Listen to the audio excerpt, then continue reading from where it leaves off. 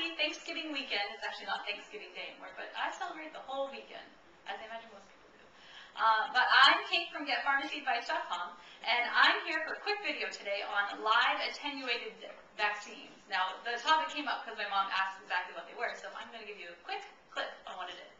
So, live attenuated vaccines are those vaccines that are they're made from the actual germ, like bacteria or virus itself.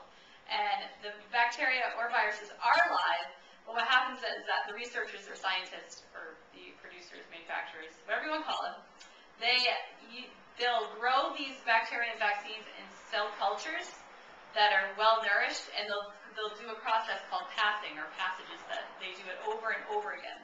So eventually, these viruses and bacteria are weakened such that they won't cause disease, the serious disease that they're trying to use the vaccination for. Now, they can cause infection or illness that will create symptoms that might make you feel like you're sick, but they shouldn't cause serious disease at all.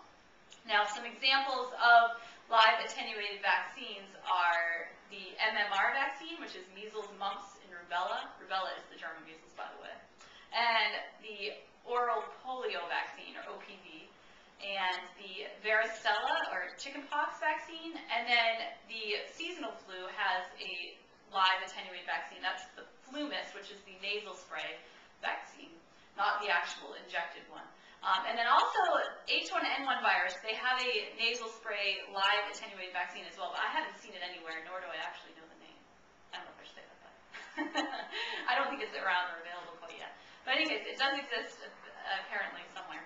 And I guess that's it. Just quick, easy, and to the point. That's live attenuated vaccines for you.